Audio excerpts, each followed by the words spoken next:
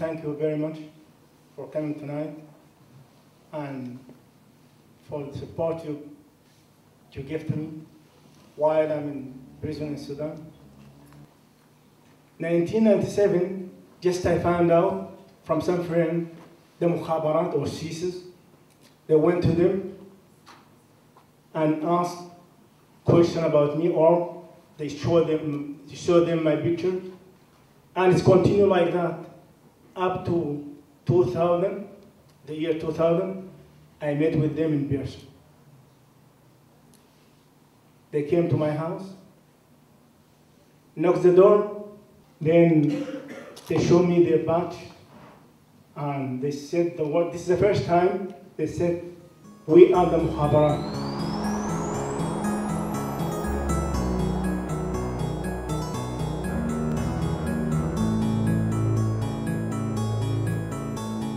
Actually, just me. They followed me everywhere, like my shadow.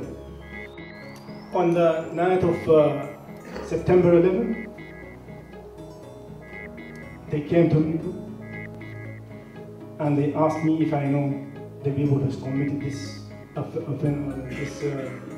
in the United States. And since all that period, my wife, she had a cancer. She'd been in the hospital so many times. And I was in pain and sorrow because my wife, she's dying, and my mother in Sudan too, she's sick. And I live with all this pressure here in Montreal.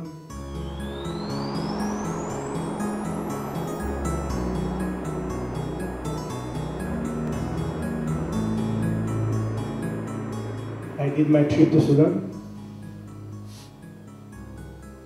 I saw my mother, she's very sick. And just supported her. Spent with her around 6 months.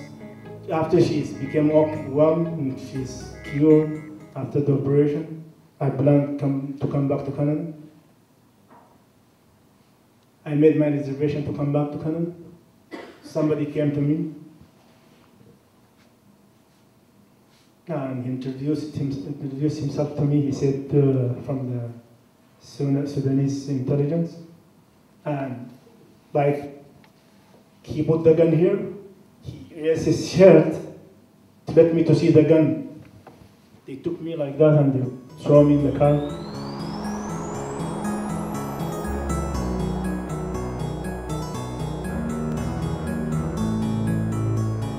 In the way they started to ask me questions, what is the reason I came to Sudan? I say, this is my country, and it's my mother is here, my brother, all my family is here.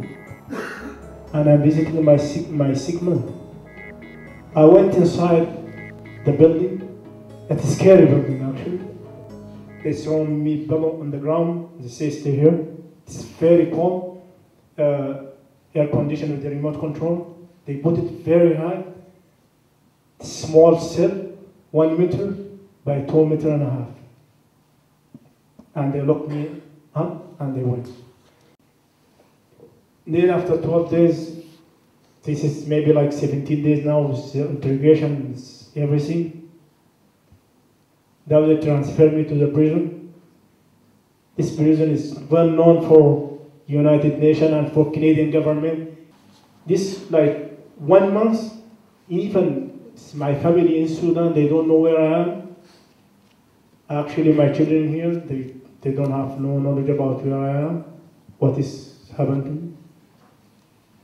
One evening, the two men, they came to me, they opened the cell, and they said, look, is Mukhabarat of Canada coming to talk to you? And I said to the two guys, the Canadian guys, they say hi. They say, one of them, he told me, I told you, in Montreal, you will see, and now you will see. In this moment, I don't have no doubt the Canadian intelligence involved in this matter completely. One of them, he said, look, you are not a Canadian, you are Sudanese, you're going to stay in Sudan forever, the Sudan is going to be your Guantanamo you mentioned.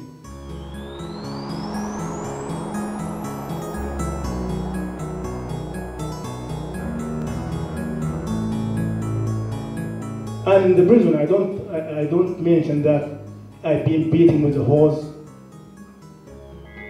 My hand sometimes tied up in the frame door, kicking, spit on the face, harsh wound. It is very scary. This is for me, I'm never gonna forget it. In 2005, I received a call from the Sudanese intelligence. They said they received some documents from Canada. That morning, yes, I went to the Canadian embassy, and I told him, look, now the Sudanese, they called me and they asked me to pick some paper. How come this paper not to come to Canadian embassy, to come to them? He said, no, maybe it's because this paper may be from the intelligence of the government of Canada. Just go see them. I said, no. Call them and ask them what is kind of paper. Then he said, no, don't miss me this time. Just, I went out. I see the man come and shake my hand, 2 cars with like 4 people in armed, automatic machine gun. And just to surround me, I say, okay, get in the car. He said, why? He said, you are arrested.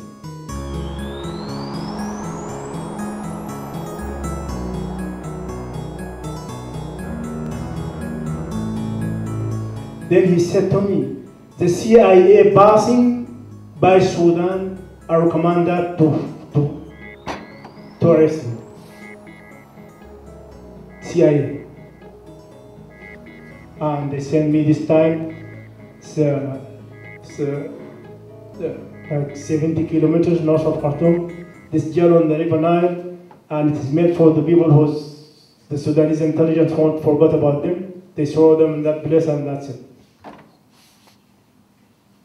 I spent like 7 months in that place without nobody asking me nothing this time. I don't know what is the reason I am there. Just continue like that.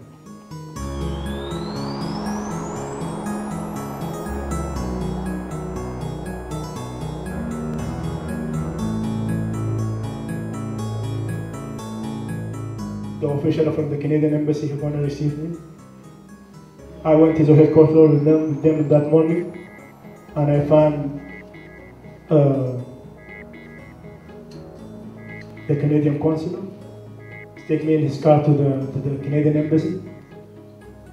I made 2 calls for my family here. It's the first time I have connection with my children, with my family.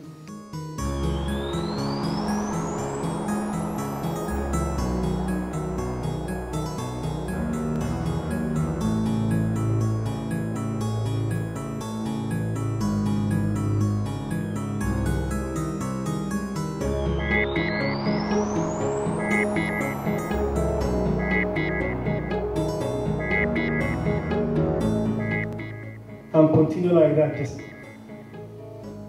till in the end, like when my lawyer Yafar Hamid, we talk to each other and we decide, I go to stay in the Canadian embassy for my own security, because there is a big possibility of revenge from Sudanese, or like American or Canadian, maybe they ask them to arrest me again.